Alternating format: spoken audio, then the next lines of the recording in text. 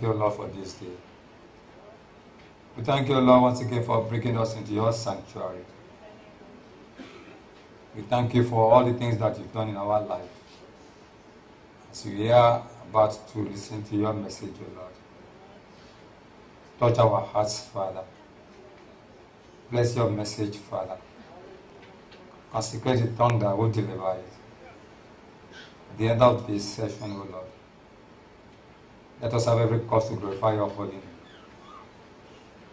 Father, in Jesus' name we pray. Amen.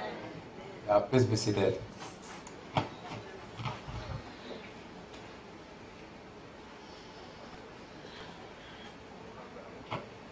We shall be taking our reading this morning for the book of 2 Peter, chapter 1, verses 1 to 10. 2 Peter, chapter 1, verses 1 to 10. Simon Peter, a servant and apostle of Jesus Christ, to them that have obtained like precious faith with us through the righteousness of God, and our Savior Jesus Christ.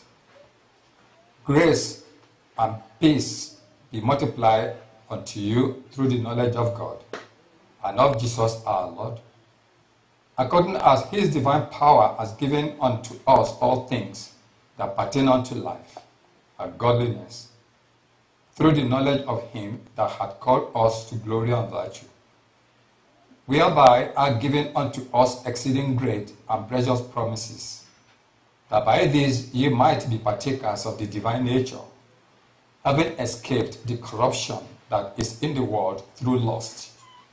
And beside this, giving all diligence, add to your faith virtue, and to virtue knowledge, and to knowledge temperance, and to temperance patience, and to patience godliness, and to godliness brotherly kindness, and to brotherly kindness charity. For if these things be in you and abound, they make you that ye shall neither be barren nor unfruitful in the knowledge of our Lord Jesus Christ. For he that lacketh these things is blind, and cannot see afar off, and hath forgotten that he was purged from his old sins. Wherefore, the rather, brethren, give diligence to make your calling and election sure. For if you do these things, you shall never fall. May God bless his holy word. Amen. The theme for this morning is holiness. Holiness. Hallelujah. Amen. Is holiness. Holiness is a word that we have all heard being used to describe those who have separated themselves from things that are evil. Sometimes we refer to things or objects that have been consecrated or sanctified. Have we ever wondered or asked ourselves where this precious word, holiness, originated from? Surely, holiness must have been ascribed to something that is permanently holy, and any other thing that does not conform to that permanent state of holiness is unholy or evil. Holiness, you will agree with me, is the chief attribute of God. In the Old Testament, holiness, when applied to God, refers to his supreme rule over the creations and to the moral perfection of his character. God is holy in that he has distinct himself from his creations, and his majesty is supreme over everything. The psalmist King David was a man after God's own heart, and he understood the magnitude of God's holiness. As he expressed in Psalm 47, verse 8, God reigns over the nations. God sits in his holy temple. In the Old Testament, God also revealed his attributes to prophet Ezekiel in Ezekiel 39:7. My holy name I will make known in the midst of my people Israel. And I will not let my holy name be profaned anymore. And the nations will know that I am the Lord, the Holy One in Israel.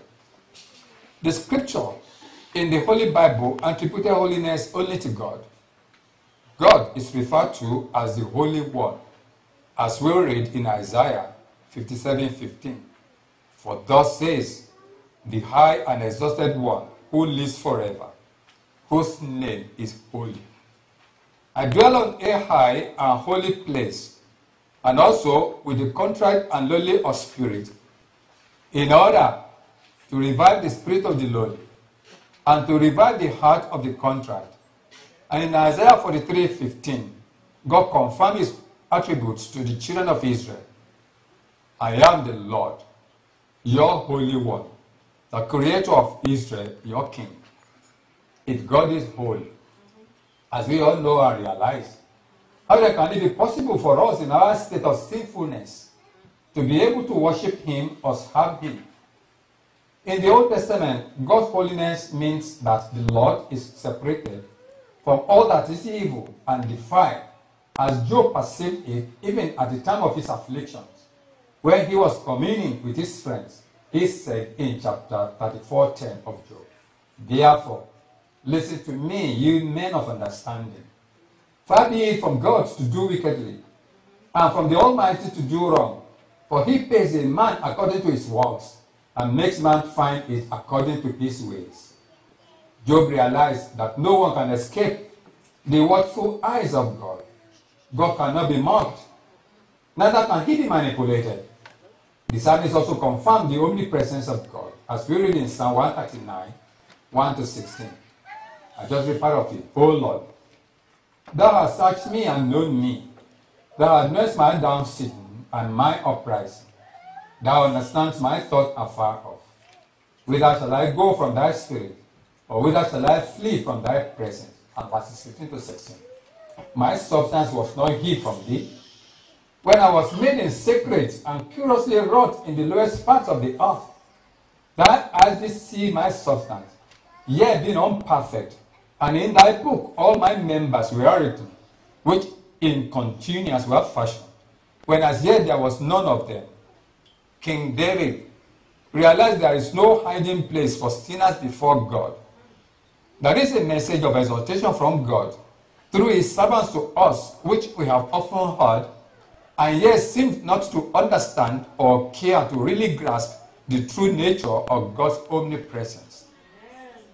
King David had gone through all stages of life and human existence that you can think of.